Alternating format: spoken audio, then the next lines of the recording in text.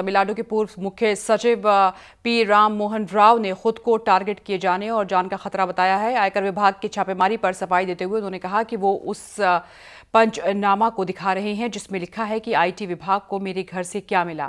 उन्हें घर में अरेस्ट किया गया था जो असंवैधानिक है। उन्होंने कहा कि वो अभी भी मुख्य सचिव हैं, उनका ट्रांसफर नहीं किया गया है।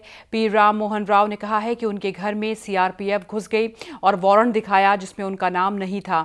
उन्हें घर में कुछ नहीं मिला क्योंकि उनका कोई छुपा हुआ चैम्बर नहीं है।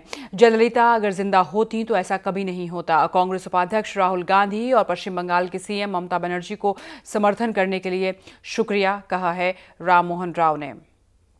Was under house arrest. The Chief Secretary of Tamil Nadu is a constitutional assault.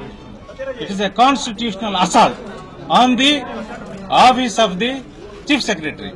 I was Chief Secretary. I am the Chief Secretary. This government has no guts to serve me the copy of the transfer order to me.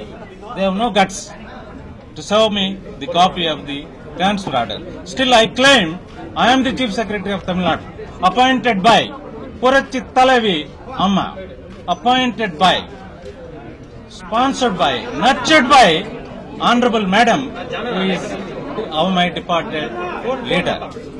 I am still the Chief Secretary of Tamil Nadu. They have not served me a copy of the, perhaps the present Chief Secretary may be made in charge. I don't know.